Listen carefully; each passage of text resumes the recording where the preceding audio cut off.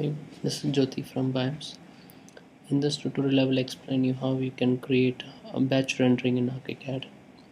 As everyone knows that rendering takes very long time, and if you want to render many images it's very difficult, that you have to sit for a long time, and once the rendering is finished you save that file and create another view and so on.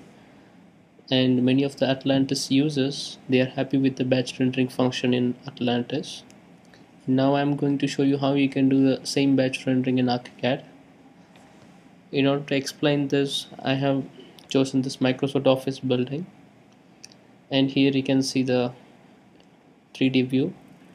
And now everyone knows about the views in ArchiCAD, so we go to save current view and define all the properties and save the 3D view so that we can present to the client. But when you're saving the 3D view, you have option called 3D window and photo rendering window. So this is what I'm going to use in order to generate the photo rendering or batch rendering in ArchiCAD. So before I save the view, first let me go to the photo rendering settings. So it's basically you have to define what type of rendering you want to do and all the settings you would like to have for the rendered view. Now for instance I can say that okay, there should be Lightworks rendering engine with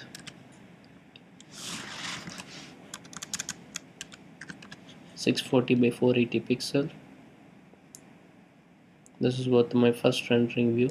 So I say okay, and then now I'm going to photo rendering, means saving the view, and here I choose photo rendering, and the view I'm going to save.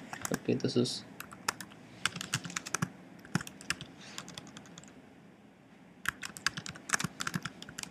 Lightworks render, and save the view.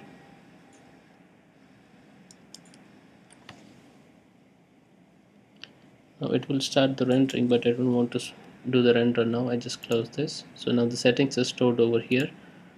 If I check the settings, it's photo rendering mode. So whenever I activate this view, ArchiCAD will start the rendering. Now I want to do the same for the sketch rendering. So I go to the photo rendering settings. Here I am going to choose, okay, it's going to be a sketch rendering, and I can define the sketch style over here and all the properties which I need to set, and then just click OK. Before clicking this photo render, which is starting the rendering, now I'm going to save as a view. So I select the folder and save the view and say this is sketch render, and here I'm going to choose photo rendering window and create, and it will start the rendering process. You need to stop it because we don't want to do the rendering one by one. Now we want to do as a batch render. Now you can see we have two different views, Lightworks and sketch rendering.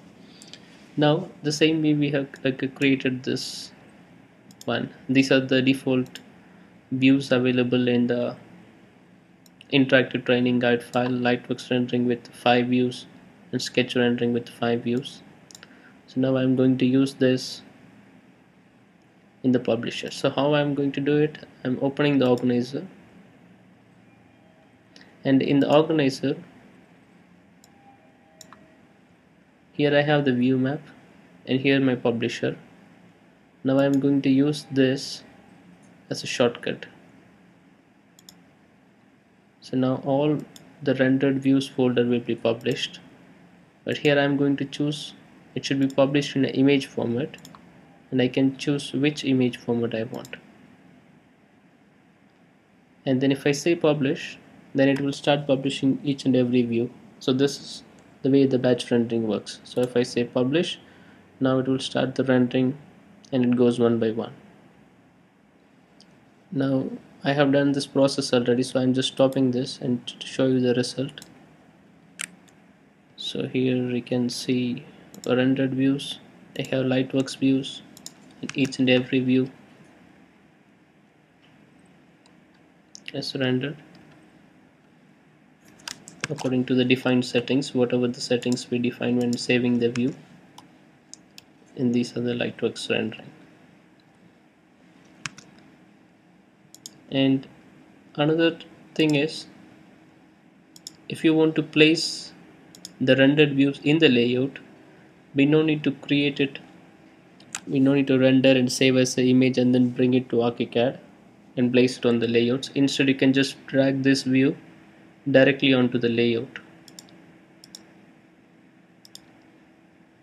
Now if you check this in ArchiCAD Essentials ITG, in the chapter exercise, you can see these are actually the views, but here you will see like a photo rendering because the view is saved with the settings of photo rendering. So when you drag and drop a view by saving the settings as photo rendering and drop on the layout, it will automatically render and place it on the layout. And the good part is that it is dynamic, so whatever the changes you do in the model, or if you change the view, this automatically updates your rendered image in the layout. So it is better that instead of saving as a file outside of ArchiCAD and then bringing it back as a figure or image, it's better that you save as a view and then drop it in the layout. I hope you enjoyed this tutorial. Thank you.